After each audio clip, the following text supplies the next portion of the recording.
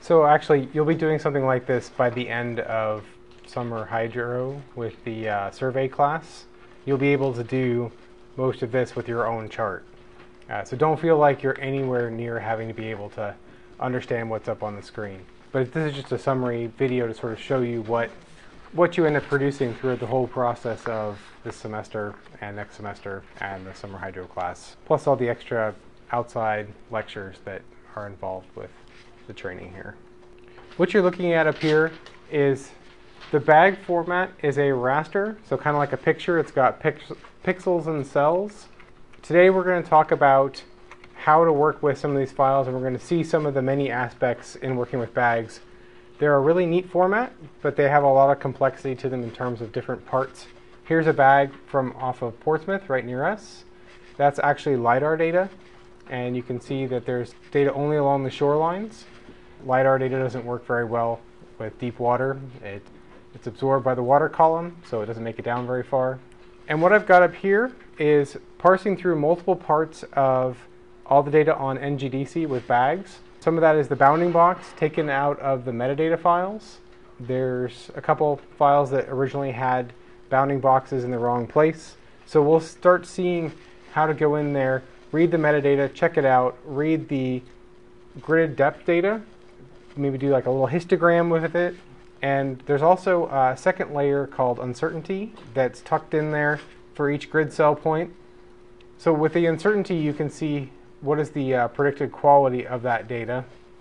Maybe quality is the wrong word, but you'll see uncertainty for each grid cell, and you can see how that varies over the surveys. What goes on here with bags is there's a number of different ways that NOAA slices up the bags for their particular process. And so you'll end up with bags on top of each other. They'll be at different resolutions and different sub-regions within it, depth bands. The neat thing about bags is they actually started somewhere along that hallway over there.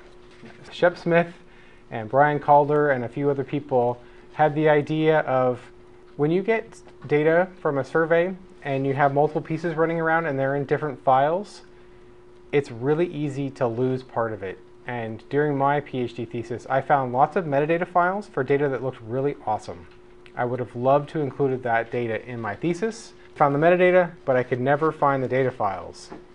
The bummer about metadata is everybody spends a lot of time focusing on phone numbers and email addresses and physical addresses, and when data is 10 or 15 years old, that person may have switched jobs. That phone number might not even be for the same organization, and so it's really tough when these things are separated out. So one of the ideas of bags is to put everything in one file together. You either find it all or none of it.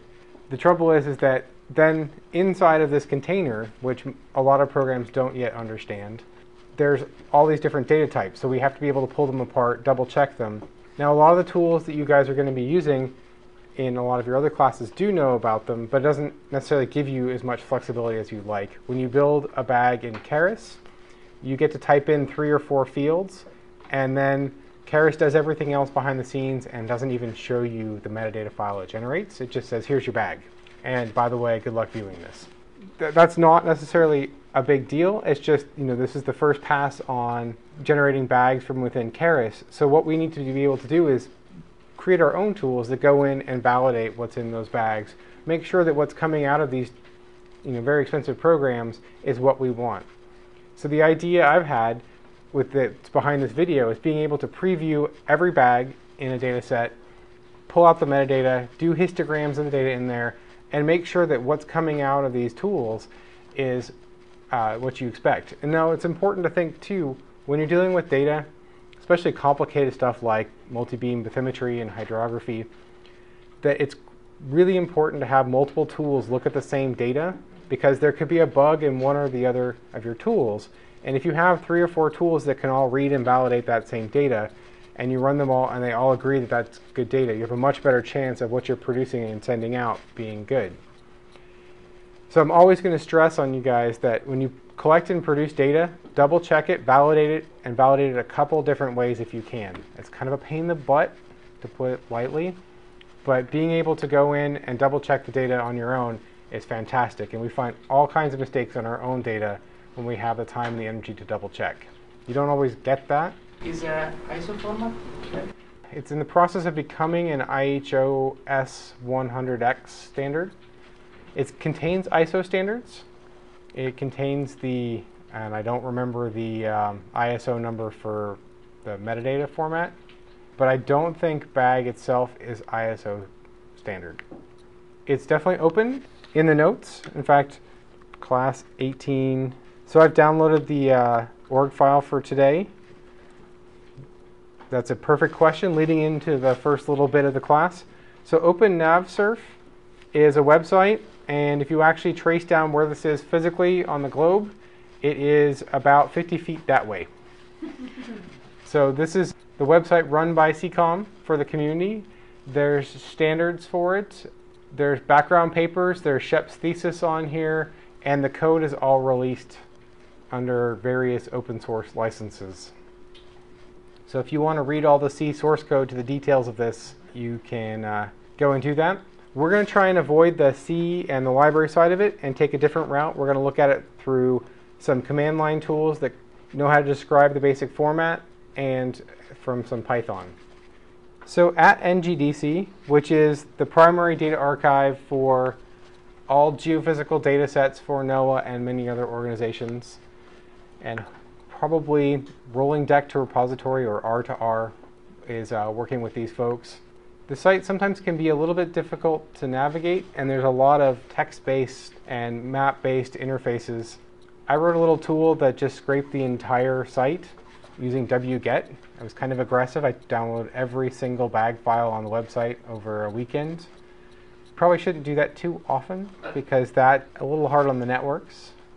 Since I seem to always have a hard time finding that, inside of this org mode file, there's a link right to MGG is Marine Geology Geophysics, and I've linked straight into some example bags, and there's actually just a web server that you can go through, and it's organized by survey number. When you see an H in front of a survey, that's hydrographic survey, and then they have these numbers just keep increasing as they do more and more surveys. And we're going to grab some of these examples and take a look at some of these bags using a couple different tools. Hopefully you guys have already gone and made a class 18 directory. I'm going to go in there and I'm going to grab two surveys. Just going to use these two wgets here. Edit, paste. We're going to actually go all through it. So hopefully by the end of class today, you should have a pretty good sense of what a bag is, at least at a first pass. We'll see the gridded data, and we'll actually see, if we get enough time, some pictures of the actual gridded data inside of matplotlib. There's lots and lots of grid formats, and this is just one of the several hundred formats that are around. So let's take a peek at what we've got. We've got GZ compressed files. We all should hopefully remember how to uncompress a GZ file. So gunzip star.gz, and the files will get a lot bigger quick. Sit here and wait. We're going to run the file command once these are done. Mine finished, so I'll do an ls-l. So ls-l, and you'll see that they end in .bag. And remember that those extensions are a convention, and they could be named anything. So we'll run file star.bag. Here's the first thing we're going to have to cover today. It reports back that this is hierarchical data format, or HDF. There are several different versions of this. We did it in a bag. It's not in class, but in the bag. I followed the class notes. By this point, I'm hoping that you guys are comfortable with that, and it's fine. If you want me to go a little bit more like that, I will do the same thing, make dir bag. Did I call it bag or bags? Bags. Bags. So we'll do file star.bags. The HDF file format is a container, not too unlike things like zip and tar. You can put a whole bunch of different things in there, and there's all sorts of software to try and work with these. Unlike zip and tar, it's designed to be directly accessing the data. It's meant for scientific data, various formats. There's lots and lots of formats like this. They're very similar, but you have to use different tools for them. So unfortunately, there's things like netcdf, which is used in a program called Generic Mapping Tools, or GMT. And it's very similar to this, but you have to use different software libraries and command line tools, unfortunately, to read them. So we're going to walk through a little bit of taking a look at this. Like before, last time I've got some notes about running the MD5 sum and the SHA-256, and you can see if they've been updated since. It's actually, I've archived Noah's data from May of 2010, and I've seen that a lot of the files have changed since then. Some have changed file names, some have changed content without the file name changing, without an indication from the file that they've changed other than the checksum. Watch out for that. In this case, if the checksum's changed, as long as your file's working, it's okay.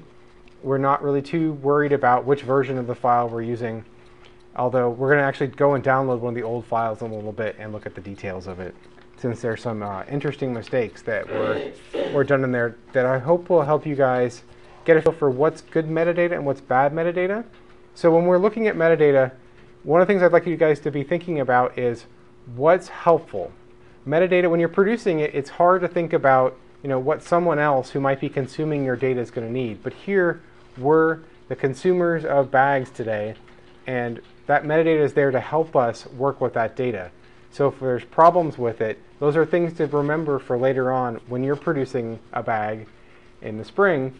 Think about that when you're producing the bag. What in here was helpful or not helpful to you in terms of the content of the bag?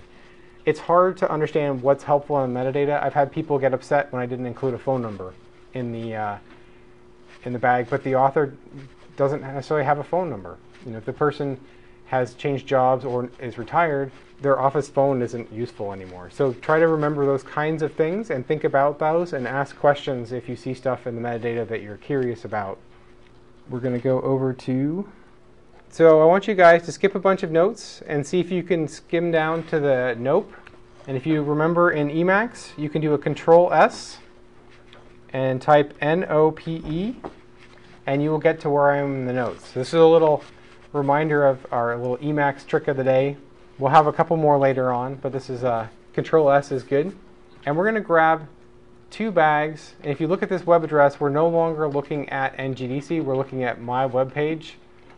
And it's under Research Tools, Examples, Old-Bags. So copy those 2 lines. So we can do like Control-A, Control-Space, move down 2 lines, and Meta W. Now if we paste those 2 in, these files should come down really fast because they're just coming down from upstairs. And I've compressed these with BZ2 because they compress better that way. So we'll do a bunzip2 star.bag.bz2, do an ls-l, and you should now see some funny file names. So one of the things to think about when you build data files, these are the old files coming from, that's the wrong date, but they come from 2010. These were named H11703, so that's the survey number, underscore combined, underscore 5M. This one was H11703 underscore office. I'm not sure what office was supposed to mean, underscore 5M dot bag. When they first started using bags, they hadn't really come up with a good naming scheme for them and written it down. So the names kind of wandered all over the place and people tried out things. It's very confusing in the long run when you have naming schemes that wander. So they've now come up with a new naming scheme that's based on a couple of different things. You'll see that some of them have stuck around, like they still have a combined, but now they say they have an MB for multi-beam. This is the cell size, 8M, and they have a units in there for meters. They also have units there. They also have the vertical datum in there. Here, this says 104, so you know there's going to be 3 others if you actually want to process all of that. So this is a good lesson in file naming conventions are not necessarily critical. You don't have to have them, but they really help a lot. So if you get a whole ton of data and the files are really consistently named, it makes life a lot easier. But we're going to go work with these 2 files, which are older and have some quirks that are good illustrations of things. Bag specification, there are no rules for the naming of the bag? The bag specification doesn't say anything about the naming. And in fact, I'm not sure it even says .bag. All right, so let's start off with some programs that might know something about that. We've used GDAL a bunch of times, and let's see if GDAL actually knows anything about this. It's often important to know which version of something you're running. So if you do GDAL info -- version, we're going to see that we have GDAL 1.6.3 released in 2009, which is a little while ago, since we're now in 2011. So we're looking at a release from 2 years ago. Maybe it's got support, maybe it doesn't. So we can say gdal info h11, and we'll do office because I think the office name is just kind of kooky and weird and fun. And if you hit enter after doing that, so here's the command. GDAL is going to try and do its best. So it actually has HDF support. So it's running off an HDF5 driver, but we don't see any indication, doesn't say BAG or anything like that. So it's a little questionable. And as we look down in here, it's saying the file size is 512 by 512. Coordinate system is, and it doesn't know the coordinate system. That's a bad sign. So under metadata, it actually says BAG root, BAG version 1.0. That looks pretty good. And it's got some information about some subsets. But then when you get down to the coordinates, those coordinates are probably not anything real on the Earth. They go from 0, 0. And anytime you see 0, 0, which is, if it's geographic, is a point off of Africa where a lot of data seems to lie, this data doesn't look good. Just guessing by that, I would say that we have failed to be able to read it with this version of GDAL.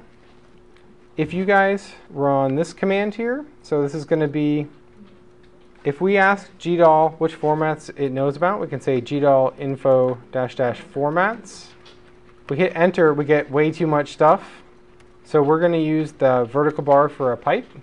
We're going to pipe it to egrep -I says case insensitive. So if you see me do egrep, I do this all the time. This is sort of like my staple find some text. I haven't showed you an OR before, but we can search for some text or some other text. Inside, unfortunately, it's going to reuse the vertical bar, so I'm sorry that's a little confusing. So if we say BAG or HDF, so this is going to say search for the letters BAG or the letters HDF. So you're going to type in this right here and then hit enter. And this is going to tell you all the text that has HDF or BAG in it, lowercase or uppercase or any combination of.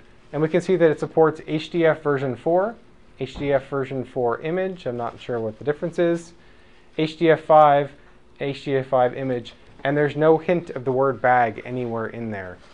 So this version of GDAL doesn't cover BAGs. You guys don't have access to this, but hopefully in newer versions of Ubuntu, you'll get a newer version of GDAL. And so here, this is me running it on my laptop, and GDAL is 1.8 released in 2011 July. And this one, when I ran that egrep command, so you guys don't worry about running this again because this is a different machine. It actually showed up with BAG, Bathymetry Attributed Grid. So this one actually knows about BAGs and can tell you more about them. Unfortunately, on our virtual machine with the Ubuntu version that we have, we don't have that support. So we're going to have to not worry about GDAL for this format and try and do other things. Good question. So if you look in the parentheses here, the question was, what is the RO in here? This is read only. Some of the formats it can read, some of the formats it can write, and some it can read and write. So this means it can only read these formats. It can't create. This tool does not know how to create a BAG. And this is because no one wrote the code? Or? Correct. No one's written the code to write out a BAG from this. And in fact, it's probably a bad idea for this tool to be able to write BAGs because it's not using the BAG library that comes from the standard. It has its own code to read BAGs. And so the chances of it writing a correct BAG would be small unless we put in the code from the main library, and that's kind of, it clashes with some of the stuff inside of this tool. So now you guys get to become system administrators again. We're going to switch to using the HDF5 tools, and we're going to go take a look at the raw data. I'm a big proponent, you're going to hear me again and again, talk about getting at the raw bits and bytes with the lowest level that you can with data that you're using so that you trust it better when you're using higher level tools and know what you're getting into. So run a sudo space apt-get space install space HDF5-tools. And if you don't remember the research tools password, for when you use sudo to do root-like super user stuff, it's bang rt 2011 VM. And this is the part I love about Ubuntu, where you can install software and it goes pretty quickly. So let's go ahead and try them out. The first one we're going to use is, I'm going to type clear to clear the screen, just to give myself some more space. You don't have to do that if you don't want to. H5ls. And remember that we can type MAN for a manual page. And if you want to speed read, you're welcome to. What this does is it says it prints information about a file or data set. Not very helpful. We're going to work through this command and see if we can take a look at a bag. And we can see we haven't looked at the spec for bags, and we're not really going to go read that because I don't really want to go read a big journal paper about it.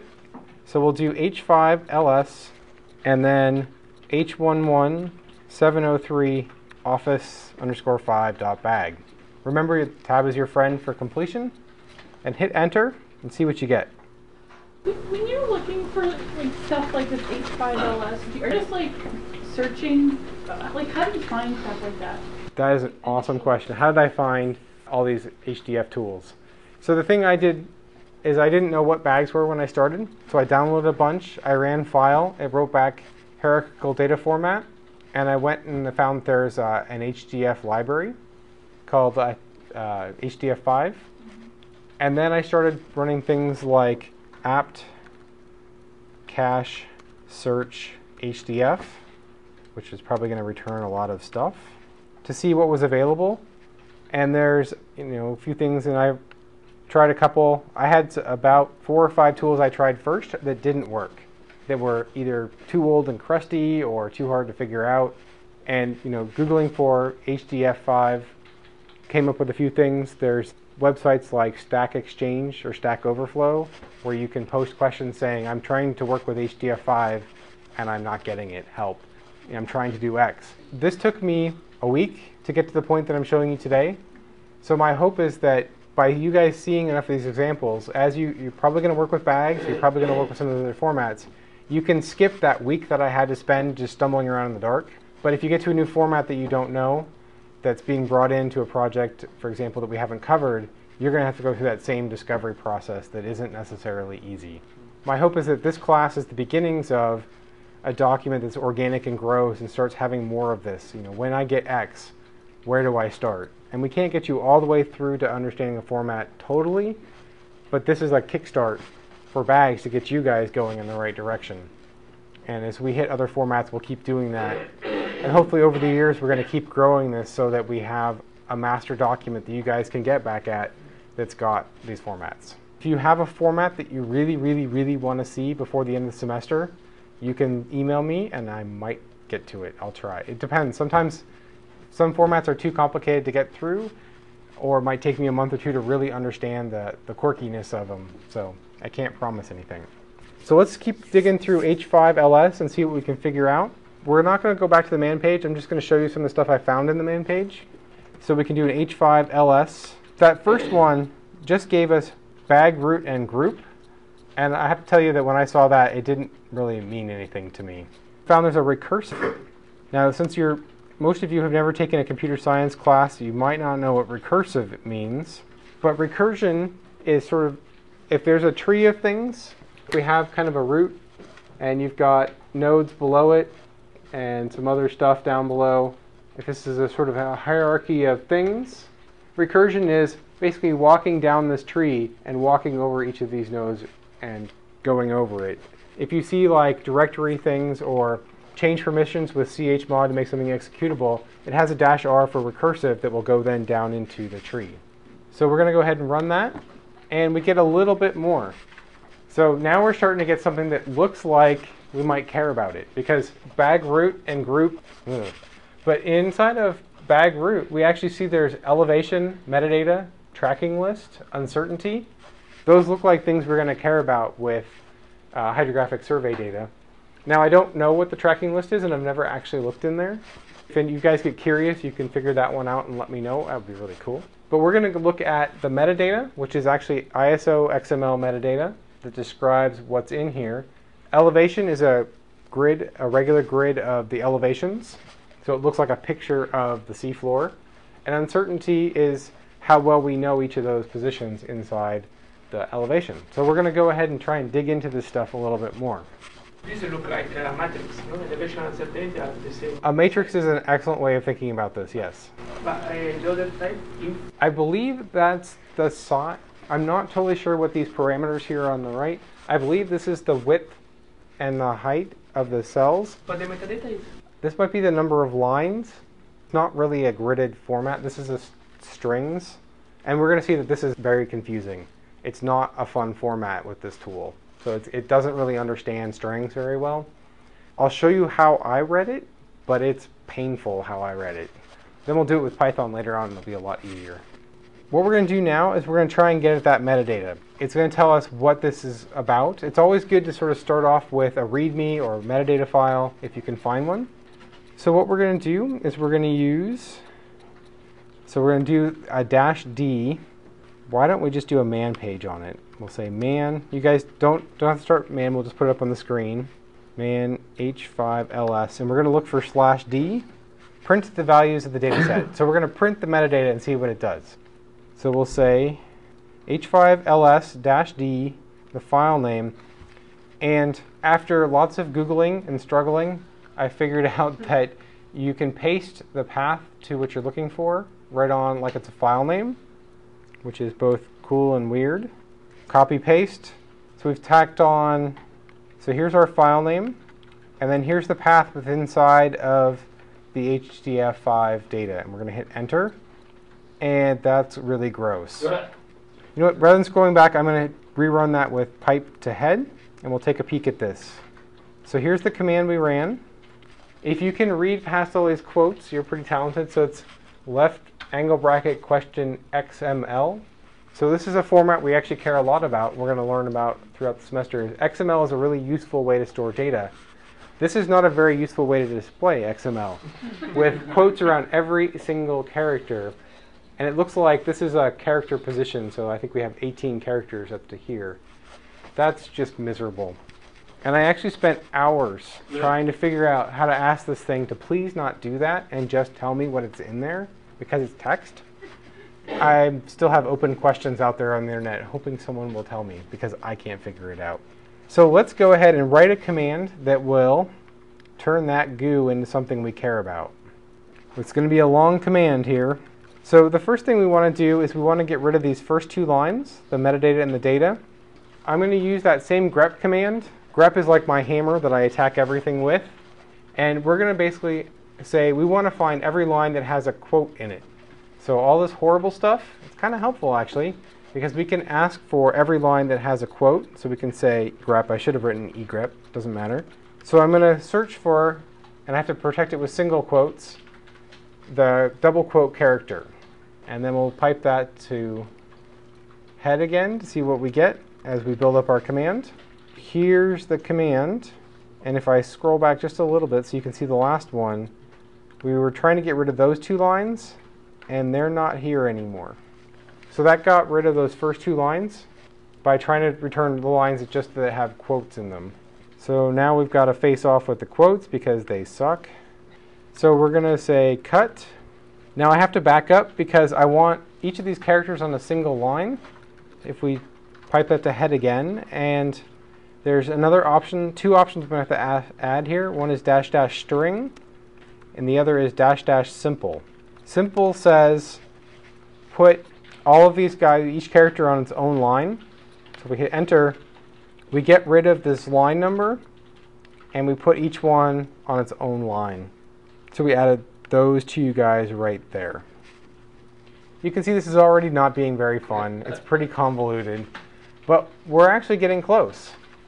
So what we can do now is we can use our old friend cut, and we can cut on the field delimiter equals, and we can grab that middle section of text. So if we say cut -d, and now things get funky because we're trying to use things like equal signs that have special meanings to the shell. If you put a backslash in front of a character, it prevents it from acting like an actual quote to quote a string. So we'll put a /quote. This is getting into some kind of advanced shell scripting stuff. And we can say -f. And can anybody think which field we want without sneaking a peek down below? If we're cutting on a delimiter of the quote, it's kind of like a comma separated value file, but we're using quotes as a really bizarre separator. This is field 1. This is field 2, and this is field 3. So we want to grab field 2. I'm trying to convince you that this tool is no fun. And if we type head, we now see that we're just seeing, and you can actually get closer to being able to just read XML. And if all text was like this from files, we'd all go nuts. And we have one last problem, is we don't want all of this on different lines. We want to collapse them together. We can use a command called tr, or translate, to translate that new line character into nothing. It's kind of a weird option. Usually you're translating from one character to another, like you're changing commas to tabs, or something like that for a CSV to a tab delimited file. But we can do tr, and if you give it -d, which is run off my screen, this is when long command lines start to get really annoying. So we're going to be doing this guy right here. So we'll do -d. Remember that backslash character protects things? It also has special meaning sometimes. So /n is the new line character.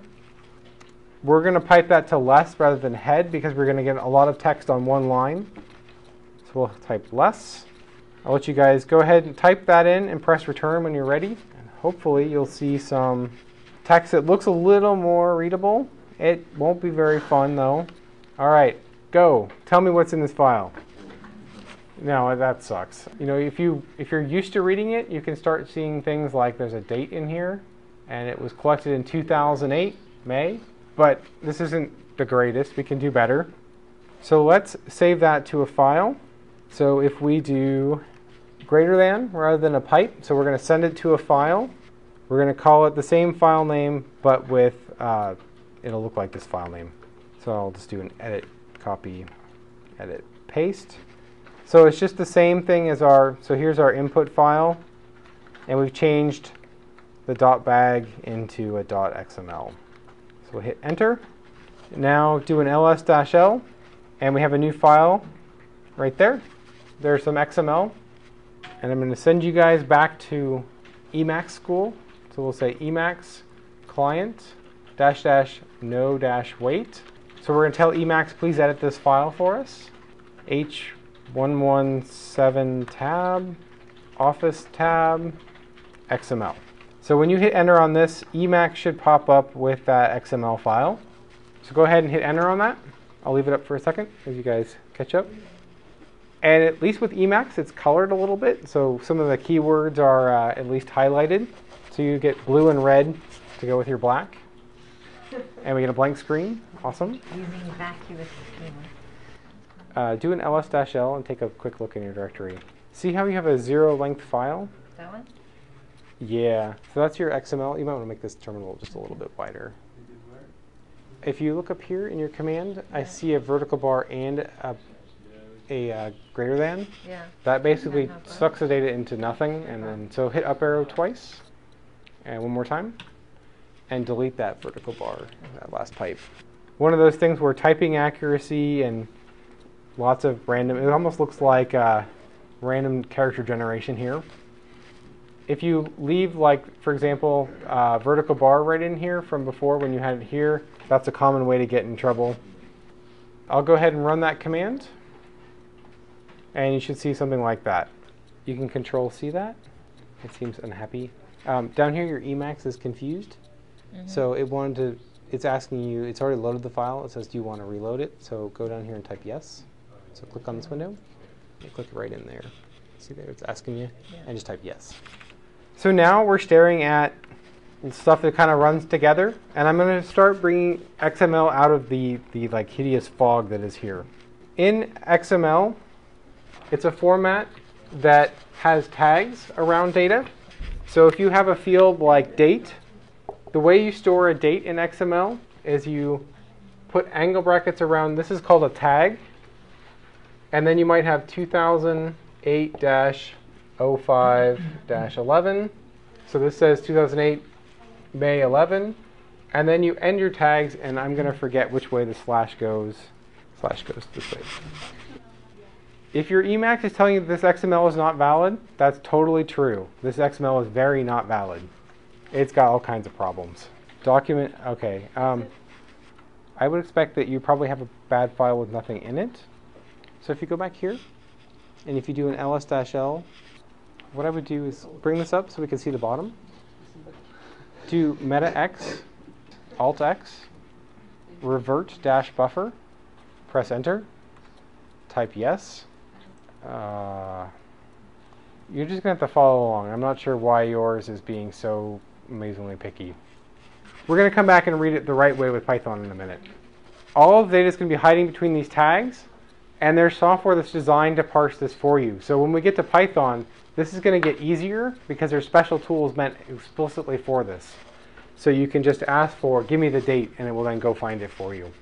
But we're going to use Emacs a little bit, and this is a common thing that I do with really badly formatted data. So I wanted to have you guys see that at least once of how you might take something that looks as terrible as this and turn it into something useful. So if we look at one of these tags, we'll just pick random one in here. In this block of text, this is the slash saying this is the end of the westbound longitude, and this is the beginning of eastbound longitude. Every time two tags butt up against each other, there's a greater than, less than. If we take that text and split and put a new line in there between every single one of those throughout the file, it's going to take each tag and put it on one line. And as you get used to working with files like this, you'll see patterns like that, where if you replace something, you can take something that's all run together and figure out where to shove in new lines. It might actually look a lot cleaner. So let's give that a go. And there's instructions right in the lecture notes how to do that. So I'm going to do meta less than to go to the top of the file. And I'm going to do meta x replace string. And I'm going to hit enter. And now I'm going to replace one string with another string. So we're going to take greater than, less than, and we're going to replace that with greater than, Control G. So what you've got is you've got your region selected here. So you need to do a meta less than, or you can click on the beginning of the file. So when you hit that less than, make sure you're holding down the shift key at the same time. So shift, meta, and then the comma or less than. So going back to the beginning of a file is meta less than. This is the beginning of a file. And meta greater than goes to the end of the file. So we'll keep using those. Now I'm going to also show you something else that's really kind of crazy but really helpful. If we want to insert an enter key, it's kind of hard typically to put an enter key in there. So we have to do CQ is a very special command in Emacs that says the next key I hit, put it in the literal thing that it is. It's kind of crazy. If you do the down arrow key, that's the same as Control J. Those are aliases for each other. So Control J is down, or kind of like enter. If you do a CJ, that's going to put into our replacement string a new line character. So we do a Control Q, Control J, and you don't see anything appear in there other than we've now scooted down from here over to here, showing that we're adding a new line. So I recommend after we've gone through the class today, try it again on your own. Try replacing a few things. Just take a dummy file like this and just replace a bunch of stuff and see how it goes. It takes practice to get used to replacing these things. And then I'm going to do a less than. This is pretty heavy-duty Emacs here, but once you get used to this, if you're comfortable with replacements, you can take files that are completely messed up, are not in the form that you want, and in a few keystrokes, rearrange them the way you want. So I'm going to hit enter. And if you're totally messed up and confused, we're going to reset in a minute or two. So you can just then ignore all this and move on. So we've now hit enter, and we have something that looks a little bit more like what we want. I'm going to hit meta less than to go back up to the top. And now it looks a little more friendly. We have something where it actually has one line that says date. There's a date in there, and then end date. So it's right in the notes. So right here, this is how I wrote out that command. Meta x replace dash string, a greater than character, a less than character. This is not me typing a space. I pressed the return key.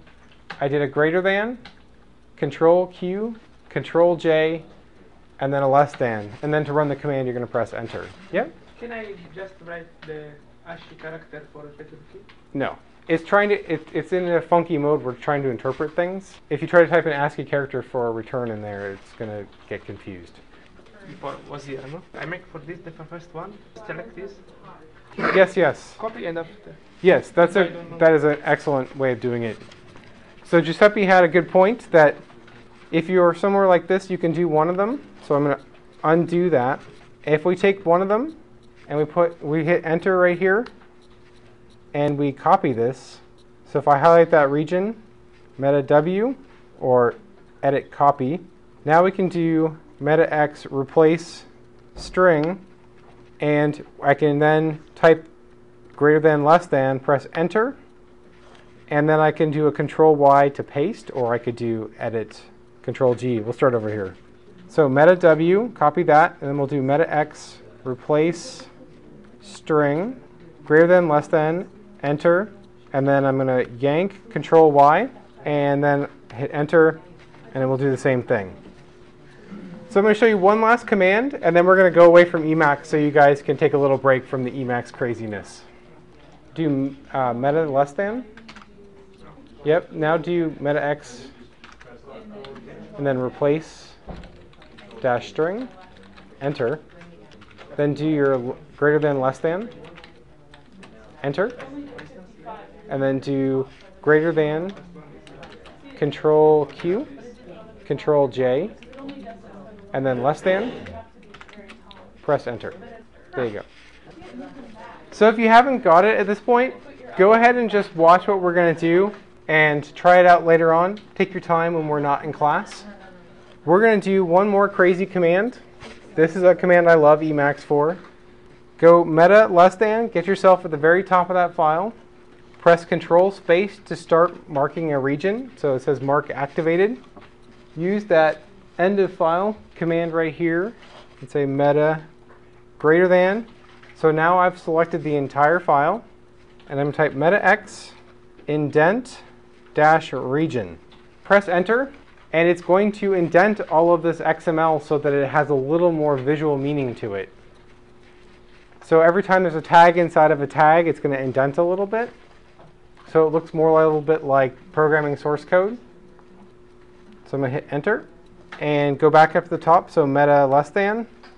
And we are now staring at somewhat better formatted XML that is actually kind of messed up. It's got some problems that I don't know how we pulled it out, but you can at least start seeing that this is your first view of overly complicated XML. So inside here we have responsible party, and inside of there they've got some other weird responsible party, and then individual name. Here we have an individual that's named Chief Pacific Hydrographic Branch, so I'd like to meet that person. Organizational name, NOAA, and there's these weird %20s running around that we're just going to ignore. So that's part of the problem. This is not really valid data. Position name, yes? Is a space? I believe that's a, yes, probably. There's also a quote, maybe it's a quote, because I'm pretty sure that's a quote up there. Yeah, we're not going to worry about it too much. The whole point of this is not that we have great data, it's that we can read it a little bit. So it looks a little bit more related, and you can start seeing things like title. Hey, this is great. You know, the data set has a title, but our title is BAG file created from N:"PRO322 surveys H11703 Keras field sheet office blah blah blah blah blah. That's probably not the title that you wanted for your survey. Oh, and it says office final HNS. If you put that on a map and gave it to, say, Andy Armstrong as the title of your map, he might be a little frustrated with you. There's some troubles in here that I don't know if Keras has fixed this yet. Hopefully it's on their bug list. There's no way to enter in the title, so it took just the path to the file that you used to build the bag as the title. And some of them are like not for release /temp /working directory / blah blah blah. So this is my first, oh my goodness, these files aren't really what I want, but maybe there's a way we can work through it. And the abstracts down here talks about that there's surveyed by Fugro, Pelagos, and you can start getting some information about the survey. If you look at the date part within that abstract, it says date of survey in the middle, and then it says 2009-01-2007. Oh dear. Yeah, so there's lots of troubles with bags. Bags are fairly new, and we're still working through the quirks.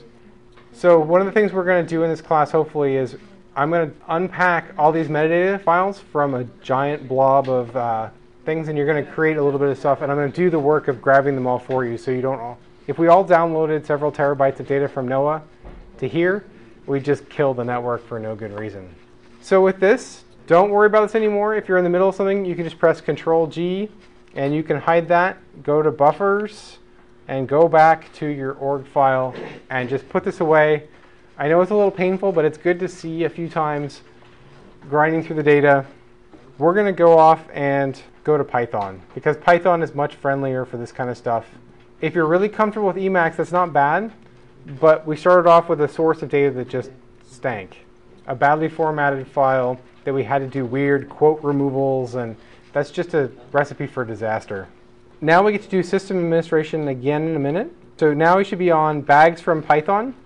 If you can't find it, you can always go up to the top, do Control S. So I did a Control S search, and we're going to type BAGS from Python. So we need to install a tool called python-h5py, and this is a module that is designed to read HDF5 inside of Python. So with Python, we have a little more control over what's going on. I think I've already installed it, but I'm going to be safe and paste that in there. So edit, paste. So for me, it was already installed, so there was 0 to install. So if you run a second time, it doesn't hurt anything.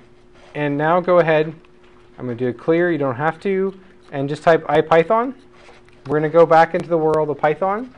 And we're going to use this h5py module to read the bag. And it should be easier to see what's going on, and we can plot some stuff. So I'm a big fan of being able to just plot the data and see what we've got in there, because if the plot doesn't look right, then you know you're kind of on the wrong track. Are we plotting? You don't need the --pylab.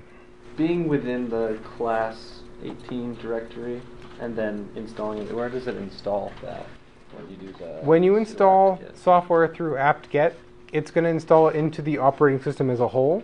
So the path that you're in doesn't matter. There's other ways to install Python that are going to drop things all over the place and leave you with a confused mess, or hopefully an organized mess that someone else won't know but you might know. This way, it's a part of the operating system, and if you use the regular Python, it's just right there. And the notes are missing this. You have to say import h5py to get the module. So press enter. And now we're going to go ahead and use h5py to load up our bag file and start playing with HDF5. And I hope this isn't necessarily easy, but it should be less confusing than the command line stuff. So we'll do h5py, period. And remember that we can press tab, and you'll see all the commands that are in there. Don't expect that to be super easy, but at least you can read through them and see what's going on. We're actually going to use h5py.file. If you were just getting going on this and you weren't in this class, you'd have to go read the instructions or find a tutorial on this. h5py.file, single quote, capital H, press tab, and it's going to show you the files that are in that directory. So we want another one, and then we'll do office BAG. So this is the command you're going to want to run for your second command. Remember, I've been typing tab up above. If you press enter, you created an object, but you didn't actually stick it in a variable. So we want to actually save it someplace. So I'm going to save that into a variable called bag. So go ahead and hit enter on this and load up that bag file. You can try playing it with it, use type. Okay, I'm going to hit enter here. So this is going to save that to a variable called bag. We can type whose and it will tell us what's in our environment. So here's our bag.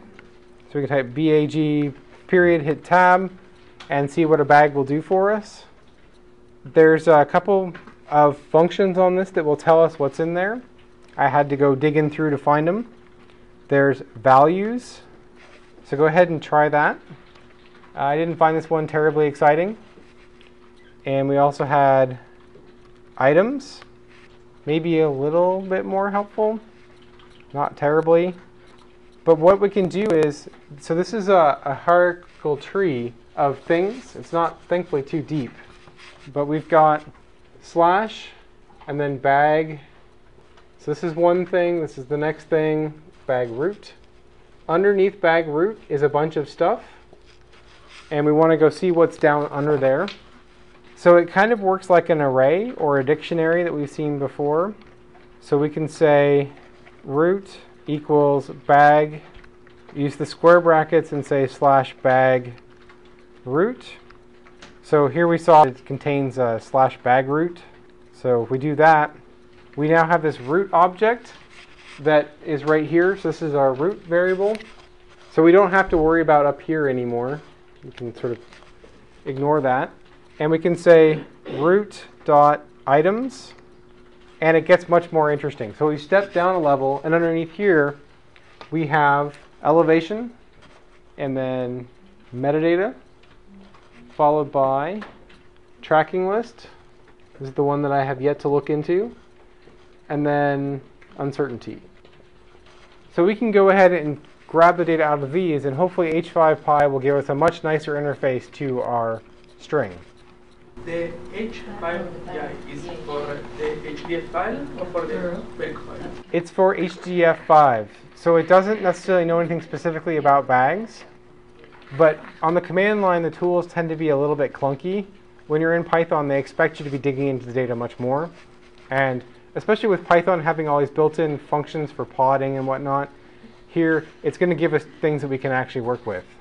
So let's go ahead and grab the metadata out. So if we say metadata equals bag root slash metadata, this should give us the metadata. It didn't complain. That's nice. If we say type metadata, we get that it's a H5Py high-level data set. I'm not really sure what that means, but it doesn't sound too bad. And if we say metadata sub 0, since we think this is a list of things, we get back the first character that we expect, that less than. We say dot value. We actually get that this turns into an array, and we can see the beginnings of our XML. So you kind of have to read into things and know what to expect. Unfortunately, I knew that I'm looking for an XML document, and so I start seeing less than in the beginning of an XML header. In Python, we had a join command that took individual things and glued them together as strings. So we have an array of all these letters. So what we can say is our metadata underscore text equals, and one of the things I love about join is you can join on an empty string, and it will stick everything right up against each other. So I'm going to do a join and metadata dot value. Press enter. Nothing happened, but hopefully if we type metadata text, and since I know this is a string, I'm just going to grab the first 100 characters out of it, doing like a little array slice thing. Press enter, and we actually see that we have the beginnings of our XML metadata that we had before. Don't worry right now about the details of metadata too much. We'll get in there and we'll spend a lot of time with metadata. But you know what? I'd actually like to rather see a plot than stare at metadata all day. So let's go ahead and see if we can try to plot out some of the data, something real. Let's go and see if we can deal with the elevation, because that's going to be a grid that we can make a picture of. So we'll say elevation equals bag. We'll do the same weird address lookup thing, bag underscore root slash elevation. It's trying to make us think that this is like paths on a file system. And I'm going to cheat and grab just the values right away.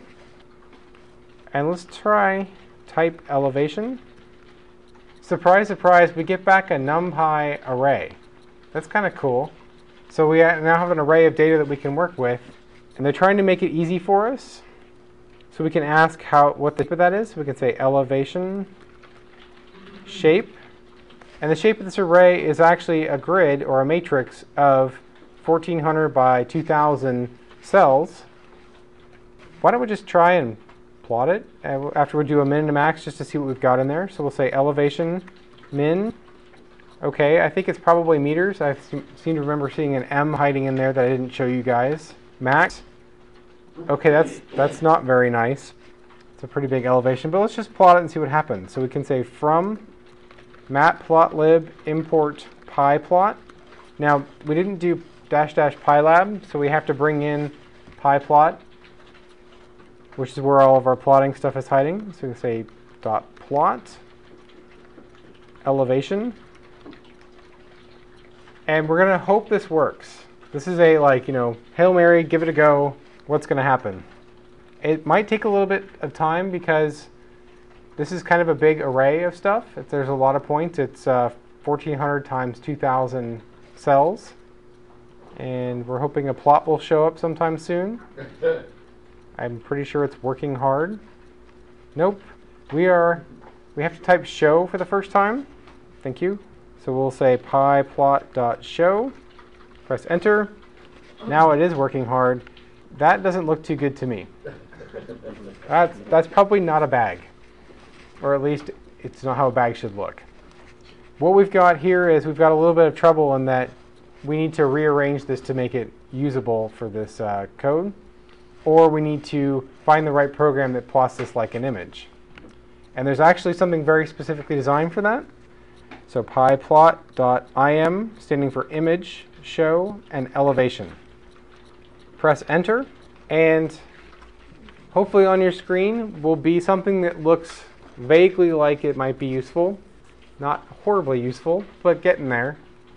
The trouble is that that really large number in the max, so if we go back to our maximum value of 1 million, when it doesn't have any data in the cell, it writes 1 million as the elevation in that cell.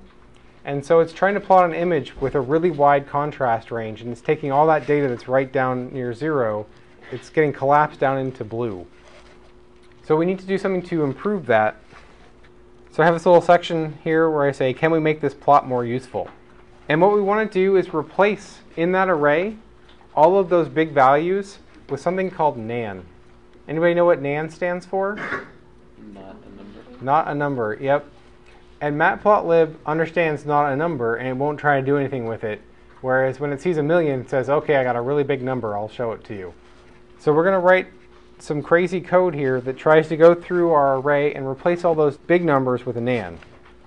So I'm going to walk you guys through it, and it's going to bring in bits and pieces of stuff we've done before. And when you start working with grids, you end up doing things like this all the time. Basically, it's walk the whole cell, every cell in the grid, and do something to each point in the cell, each cell in there. So we'll say for x in range elevation. Now, keep that up there. Don't do what I'm going to do. I'm just going to show you something real quick. So we had elevation.shape, and that's our x and our y widths and our heights. So we're going to use those two things in there. For elevation.shape, just a second. That, are we going to use numpy in this particular one? Yes, thank you. All right, Control C, keyboard interrupt. Thanks. Import numpy. So this is going to get us our numpy.nan, which is a floating point number, which when prints, just prints out nan. Doesn't have very good help. So go back and we'll start over with this now that we have our nan available. And we're going to grab that first shape value, which is going to be our width. So this is going to count from 0 to 1 less than our width. So we're going to loop over all the x's. And then for each x, we're going to go through all the y's for y in range elevation.shape and our height, colon.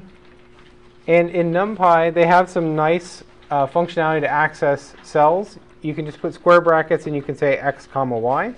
So we'll say if elevation x comma y. Now, I don't really know the range of the data, so in the notes I just know that anything that's positive is not in the water column. So we're going to get rid of anything that's above 0. If it's up in the sky or above ground, we don't want it. So we'll say greater than 0, colon. If it's greater than that, we're going to set that value to be nan. So we'll say elevation sub x comma y equals numpy.nan. Now there's lots of potential here for typos, so type it carefully, press enter times till it's done, and go get a coffee. I don't think this is the best way to do this. There's probably ways that are way more efficient to loop over a whole array, but this is obvious, or at least hopefully more obvious than a magical do everything command. And you can kind of work with it and try and build things as you go. So now we have a new thing with that, so we can go back to our plot command. We can go pyplot.imshow elevation, and I kind of suggest before you hit enter, killing this figure. Press enter, and it takes a little bit of time, and that looks more like bathymetry to me. So we've gotten rid of all of those values that were really big and turned them into nans. Matplotlib then ignores them and says, I'm not going to worry about those in my image contrast. And we now have something that looks like a little basin in here with some deep spots. There is some command to say, okay, plot, this value is not a number. Probably. I'm just taking you slowly through this, and I'm a GNU plot user, so I haven't done a lot of this stuff too much before. So I haven't gone into all the details of everything that's possible. You could probably spend the next 2 years getting better at matplotlib and still have a lot left. With this command, remember that you can always do question mark, and you can go read up on it, and we can see if there's something like that. You can set your C map as color map. I'm not sure what these guys are. I believe this is the transparent color, or alpha, and there may be something in here, if we go down through it, that says how to do something like that. And I'll let you read up on all the details. There's a lot. The best thing with matplotlib, usually, if you're looking for something specific like that, is to go through the gallery and see if you can find an example of doing something like that where they need to make a range of things go away or a particular value go away. And they might have a really nice example written up for you. I'm going to stop here, and we'll continue next time. And we'll do some histogramming. We'll plot up the uncertainty, and we'll start digging into that metadata and see what the metadata says that's either good or bad. Metadata and XML, and you guys are seeing those for the first time. So I expect you will be overwhelmed. But just keep following through it, and hopefully with a bunch of examples over time, it'll start becoming more and more comfortable.